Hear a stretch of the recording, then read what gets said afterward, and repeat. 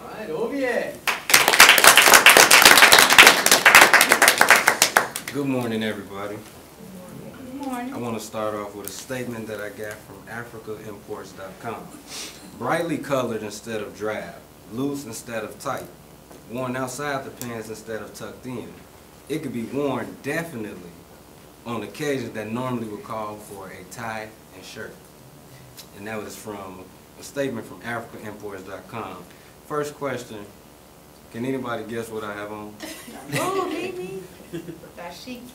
All right. Clothing is a way to express yourself in your culture.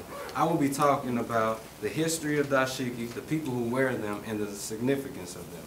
I know you wonder, like, what's my connection with this? Well, it's simple.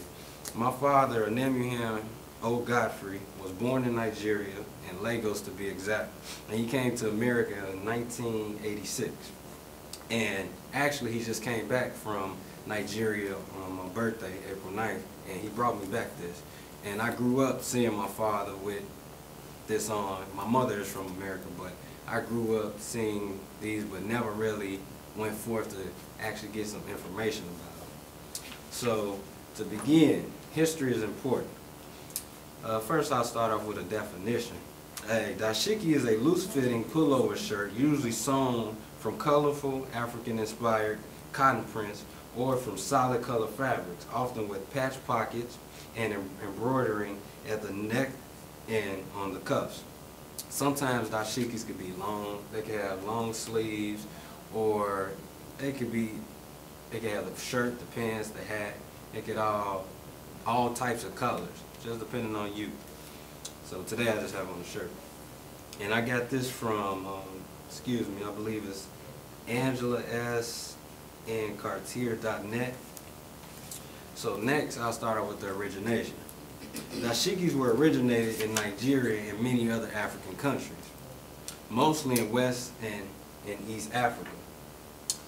The dashiki is a loan word from the West African Yoruba tribe. In other countries, I'll say in Nigeria, Africa, and even though in Nigeria by itself, it's a lot of different tribes. So mostly it's originated from the Yoruba tribe. And I also got my father actually also, when I talked to him about it, he actually explained to me that it is mostly West and East Africa. Now I will show you other pictures of people who wear dashikis. It's not only men. But in the beginning, they were originally made just for men.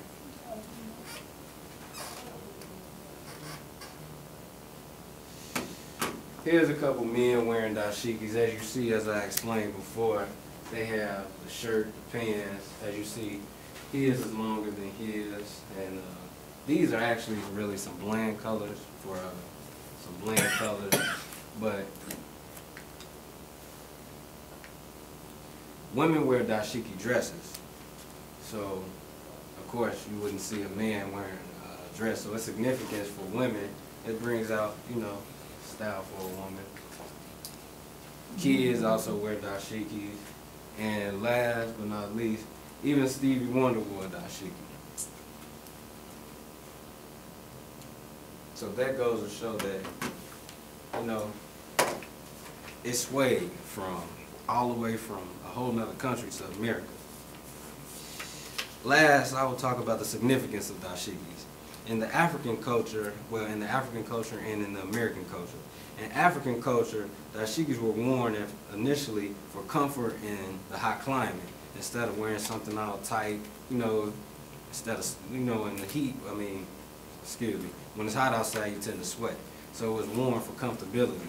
And it was also worn as a sign of, how do I want to say this?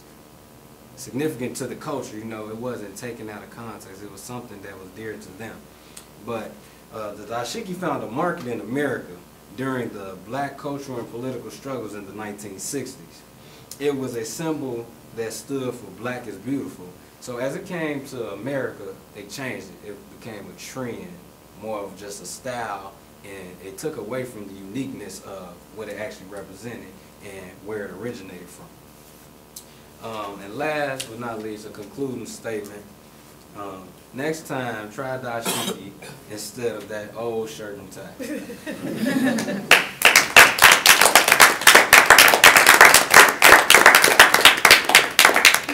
disrespect.